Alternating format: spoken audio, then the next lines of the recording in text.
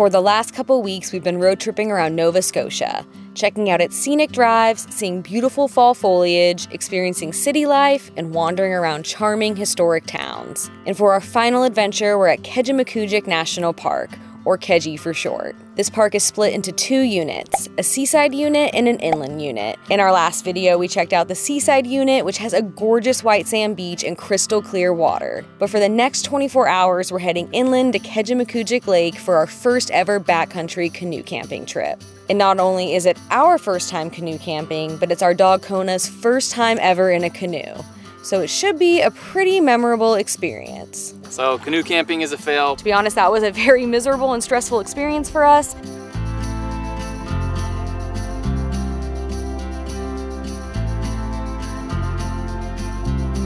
All right, we've got our backcountry permit. Now let's go get our canoe.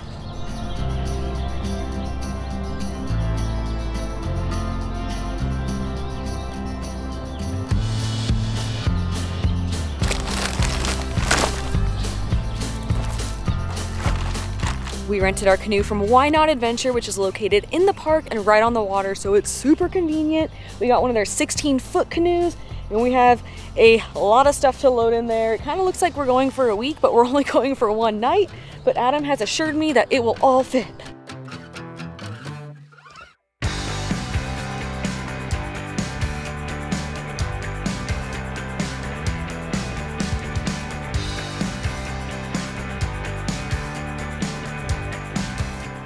Adam was right. It all fit, no problem. Plenty of room. Tons of room. We could have brought more things.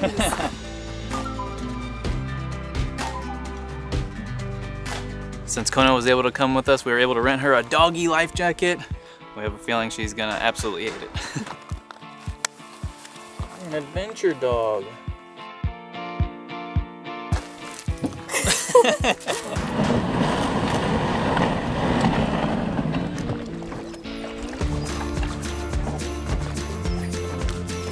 It's gonna be an adventure.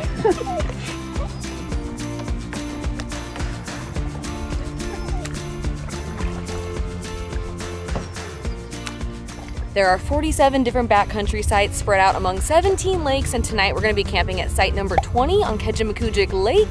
I believe it's about a 5.5 kilometer paddle, so we think it's going to take us about 2 to 3 hours. I am so pumped for this trip. We've been dreaming about it all summer long, and it's finally here. We're finally doing it. Kona is not loving it so far. She's crying a lot, but thankfully she is sitting still and being calm and not just flailing around.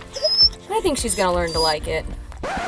So you may notice that we are missing a furry friend in the canoe, and that is because Kona absolutely hated it. We knew she wasn't going to love it at first, but we thought she would calm down a bit as we kept paddling, but she was just getting worse and worse and worse. She was crying so loudly, she was shaking, she was just super unhappy. And in hindsight, we probably should have taken her on a smaller canoe adventure to see if she liked canoeing, but we just don't often have access to a canoe. So for the sake of her happiness and anxiety, as well as our own, because to be honest, that was a very miserable and stressful experience for us, we have decided to cancel our canoe camping trip.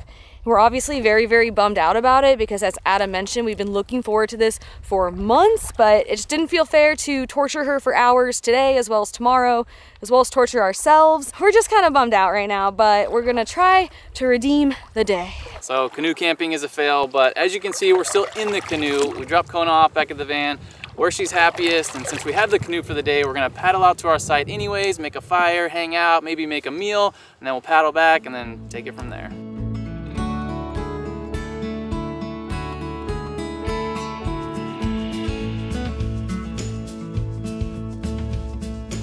For centuries, the Mi'kmaq recreated in the area now known as Kejimkujik National Park. And the name Kejimkujik means little fairies in their language. And as we paddled across the lake, it was easy to see why. This place has a whimsical and magical feeling about it, even in very choppy conditions at times. This wind is no joke. At times there are white caps on this water. It is a workout trying to paddle in this wind right now.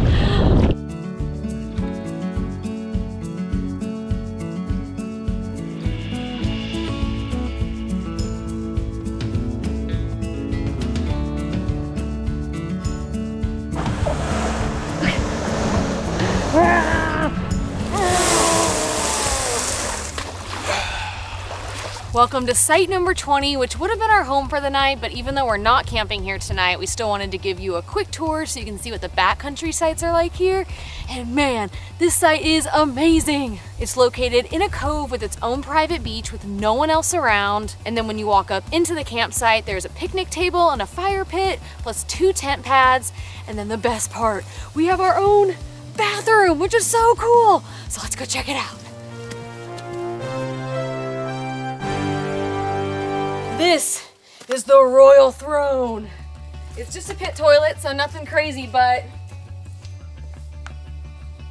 it's not too bad. The closer you go in, the more it smells, but this is so cool that they actually offer this here. We've done a lot of backcountry camping where there is no toilet, or it's just like a toilet out in the open with zero privacy. So to actually have like a full-on structure like this is super neat.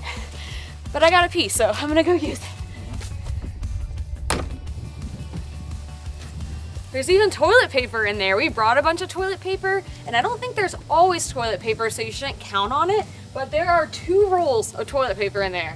Man, this is the nicest backcountry site that we have ever been to. Another handy feature of this campsite is this food storage pulley system, so it'll keep your food safe from any predators. So you hang your food on this guy, on this clip here, and then you just pull it on up, and then you got this other loop here, and this just clips to the tree right there, and your food is safe from any bears or raccoons or anything that's out here trying to get your food. One final amazing perk of this campsite is that they actually provide firewood, but we're here at the very end of the season, so we didn't feel super confident that there'd be any firewood left. The people last night actually left some, so we would have lucked out, but just to be safe, we brought our own firewood. And normally you're not allowed to transport wood into the park, but you can if it's this kiln-dried firewood in this plastic bag. But it is so cold out, so we gotta get a fire going.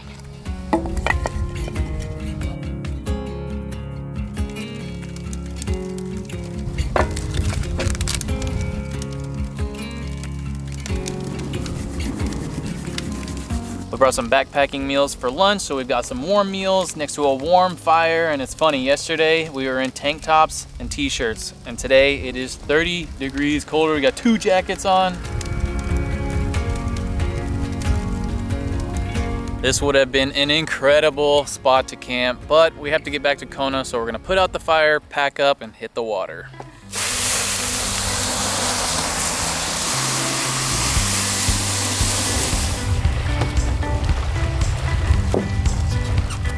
Yeah, I'm the muscle today, baby. All right, ready?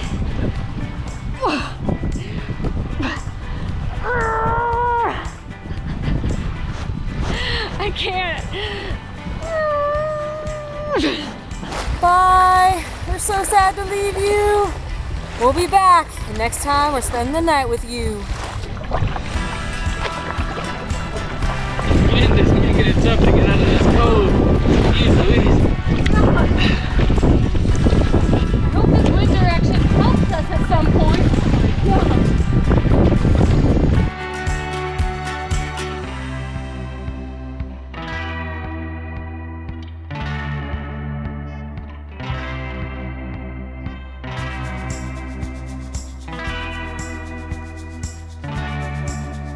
We've accomplished the canoeing part of the canoe camping trip. Now let's do the camping part.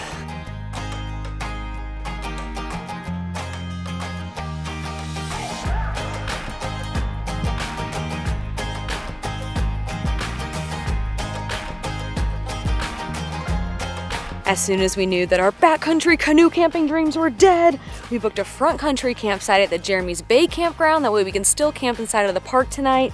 And it's a really, really nice campsite and very quiet. There's hardly anyone here, and we're right on the lake, so it's almost the same.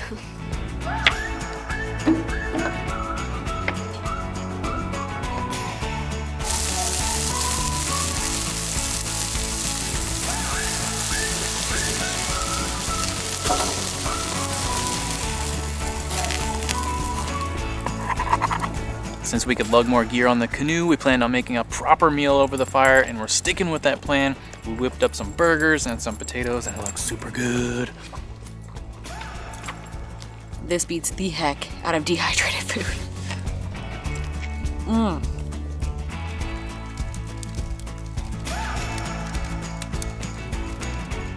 don't you worry, we're also making some dessert, and we're making one of our favorite campfire desserts, which I guess we'll call apple cobbler wrapped in foil. So basically what I did is I cut up a bunch of Granny Smith apples, and then I cut up tiny little pieces of butter and sprinkled them throughout, and then I drizzled some maple syrup, and then I put a bunch of cinnamon on top. And I'm gonna wrap it up in the foil, and then we're gonna put it on the fire.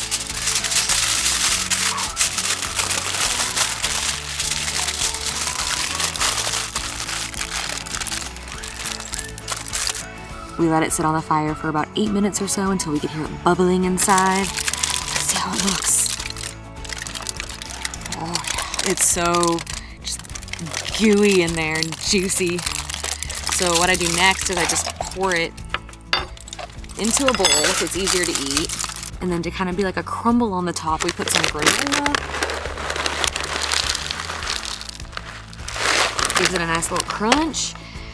And then since ice cream would have been too hard to take out on the canoe, we have whipped cream to top it and give it just like a nice creamy sweetness.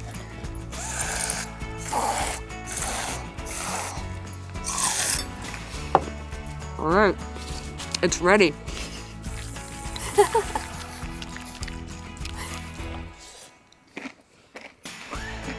That's the stuff right there.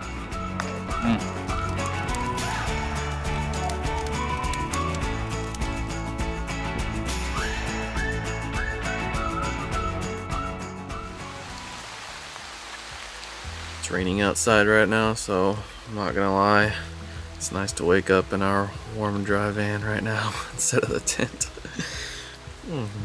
Thank you, Moss.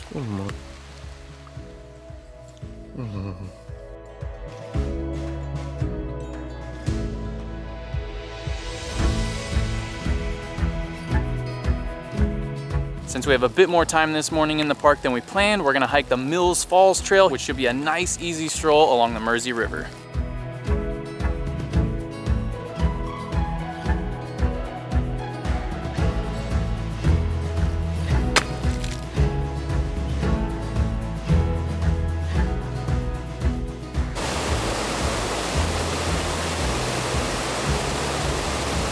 This has been a wonderful trail to do in the rain, much more enjoyable than I think canoeing in the rain would have been this morning. But the rain just adds this like extra element to the forest. Everything's wet, so the colors are more vibrant. There's this like steam and fog just rolling across the river. And then we have this raging waterfall right here, which, as you can probably notice, it has this brown color, and the sign up there says they call it the Mersey tea. And it does, it looks just like tea flowing over these rocks.